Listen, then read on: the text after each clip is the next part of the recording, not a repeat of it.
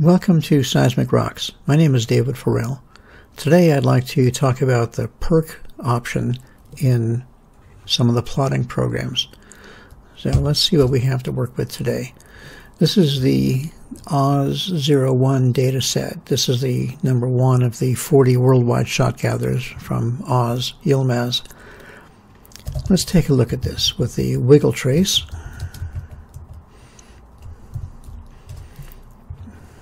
Alrighty, so we see data in about a top fifth of this section and weak reflectors going along here and nothing much else below the top half. But let's take a different look at this. Let's go ahead and make the same plot, but this time add the perc parameter. And the perc default is 100. So no value of perc or using perc of 100 is the same thing. In this case, let's go ahead and use 99. A very small difference from 100. Let's compare these.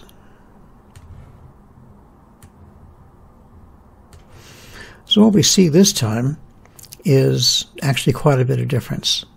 We now have confidence that there are reflectors in the top half of this section, and we even see some reflector down here at near the bottom, around 4.6 seconds maybe.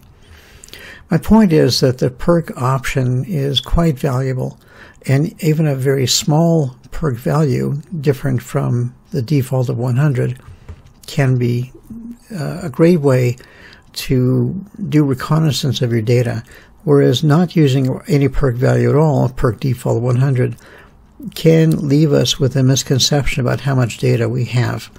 Let's go ahead and look at that for a second. So let's get the help file for suxwigb.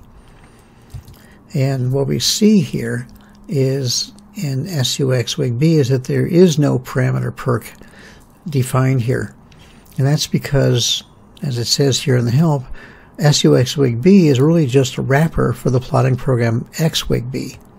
So let's go ahead and get help for xwigb, and we see more parameters and more parameters. A lot of information here about how to use xwigb.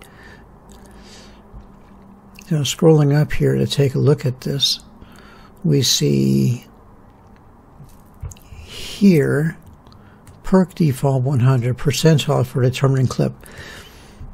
Now if we look at the source code for xwigb for just a moment, around line 315, 320, these are the lines of code for working with perc.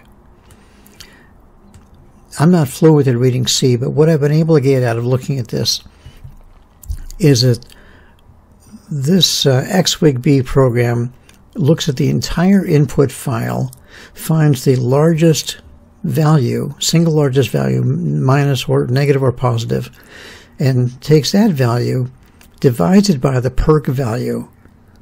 That number then, that output of that division, becomes a scaling factor for every sample, every amplitude in the file. That's how the perc value is used, according to what I've been able to figure out. Now let's, for comparison here, rather extreme comparison, let's do this again, but this time look at a perc of 80. And what we see is really a mess.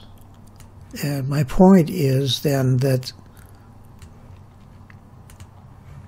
we don't really need much change from 100 to see something, but it's very useful, I think, to do something other than